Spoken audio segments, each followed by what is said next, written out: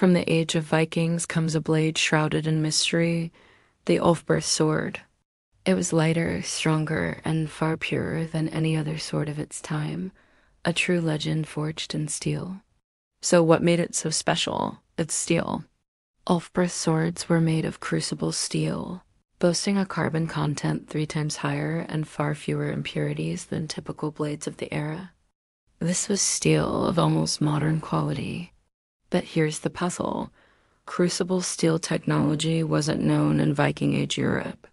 It required extreme temperatures, a technique perfected much later, or imported from places like Central Asia. Did Viking smiths independently rediscover this lost art? Or did the raw steel travel thousands of miles along dangerous trade routes from the east?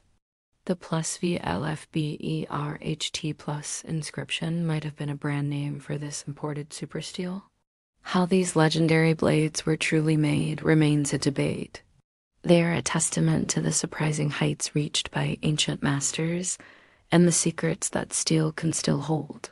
Thanks for watching, and don't forget to subscribe for more mysteries from the past.